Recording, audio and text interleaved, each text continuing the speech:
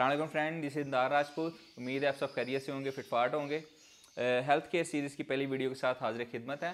आज जो topic discuss करने जा रहे हैं वो है एनोरेक्सिया, जिसको हम आसान अल्फाज में सीप निकलना या सोकड़ा का कॉमनली लफ्ज़ जो यूज़ होता है। बेसिकली लोग इसको एक बीमारी समझते हैं, लेकिन ये बीमारी नहीं है, ये कंडीशन होती है। बर्ड जब भी आपका बर्ड खाना पीना छोड़ेगा, ठीक है, तो उसकी ये हड्डी निकल आती है। जब भी किसी बीमारी में मुब्तला हो जाएगा तो वो ज़ाहिर सी बात है खाना पीना छोड़ देगा। तो इसके लिए मस्ट ये है कि आप बर्ड जो है ना अपना डेली बेसिस के ऊपर देखते रहें कि उसकी क्या कंडीशन चल रही है। कोई भी अगर इशू उसको होता है तो आपको पता चलना चाहिए, क्योंकि 3 से 4 दिन होते हैं। 3 से 4 दिन के अंदर अंदर आपको, अगर फर्स्टली आपने उसको देख लिया बर्ड को, तो फिर ही वो रिकवर आप उसको कर सकते हैं।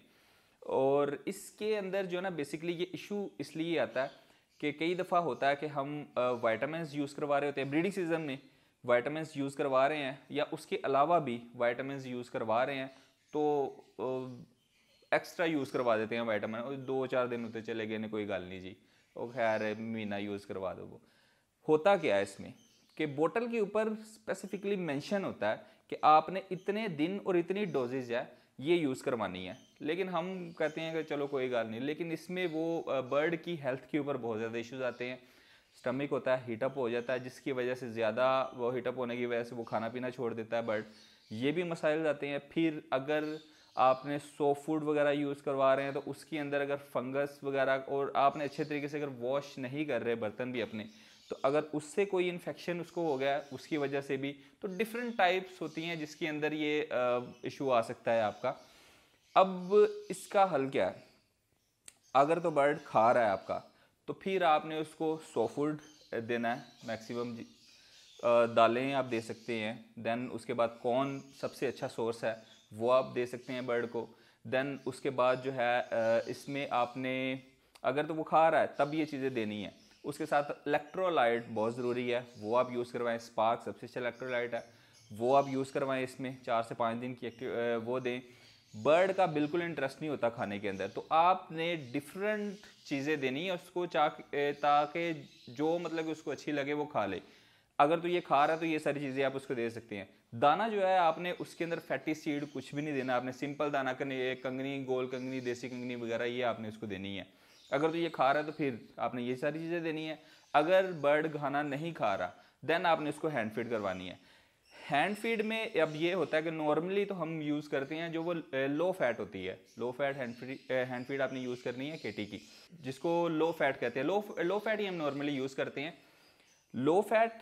और इसके साथ आपने हाई फैट भी यूज़ करनी है, और ओपन लूज पैकिंग में मिल जाती है इजीली। तो आपने करना ये है कि 3 स्पून आपने लेने हैं लो फैट के और 2 स्पून उसमें हाई फैट के मिक्स करके उसकी आपने हैंड फीड करवानी है बर्ड को, ठीक है। और ये आपके बर्ड को बड़ी जल्दी रिकवर, क्योंकि उसकी पहले सीप निकली हुई है, फैट की उसकी ज़रूरत है, तो हाई फैट भी आप उसमें उसकी फीड के अंदर मिक्सअप करेंगे तो काफ़ी इसका अच्छा रिजल्ट है। अच्छा, इसमें एक लोग जो होते हैं ना, अगर आपका बर्ड खाना पीना शुरू नहीं किया तो बड़ा बेसब्रा मतलब कि पेशेंस नहीं है बंदे के अंदर, तो उसको करते ये है कि आप और मेडिसिन कुछ ना कुछ और देते हैं। ये बड़ा आराम आराम से स्लोली बेस्ड प्रोसीजर है। आपने बस इसमें ये ध्यान रखना है कि आप बर्ड खाना पीना स्टार्ट कर जाए, थोड़ा थोड़ा खाएगा और वो रिकवर होता जाएगा। कुछ बर्ड्स होते हैं बहुत जल्दी रिकवर हो जाते हैं इसके अंदर, कुछ बर्ड होते हैं वो थोड़ा टाइम लेते हैं, ठीक है। तो आपने बिल्कुल सब्र से काम लेना है और इसकी आहिस्ता आहिस्ता आहिस्ता डेली बेसिस के ऊपर देखते रहना है उसको कि कैसी प्रोग्रेस है उसकी, ठीक है। उस लिहाज से आपने 2 टाइम हैंड फीड कर रहे हैं या 3 टाइम हैंड फीड कर रहे हैं, फिर 2 टाइम पे ले आना है, फिर 1 टाइम पे ले आना है, तो आहिस्ता आहिस्ता जो है वो अपनी रिकवर करता जाएगा और प्रोसीजर जो है ना वो उसका वो बेहतर हो जाएगा। इंतज़ाम उसका जो है वो ठीक हो जाएगा। दैन उसके बाद आप उसको जो है फैटी सीड्स भी डाल सकते हैं और जो दूसरी चीज़ें हैं वो भी एक्टिव कर सकते हैं। तो बेसिकली इसमें और भी जिसकी वजह से ये इश्यूज़ आता है, कई दफ़ा होता है कि हम 4-5 दिन का दाना इकट्ठा पॉट में डाल दिया बर्ड्स के लिए।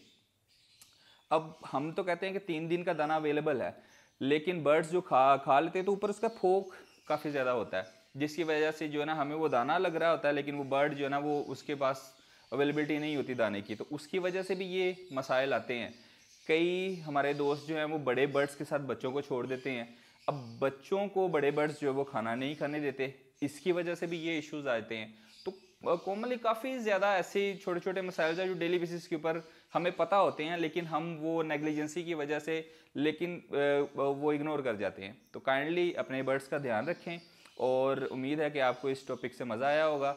उम्मीद है नेक्स्ट टॉपिक के अंदर ज़रूर आपसे दोबारा कोई अच्छी चीज़ें और कोई मज़ीद बीमारियों के बारे में डिस्कस किया जाएगा। Thank you so much. अल्लाह हाफिज़।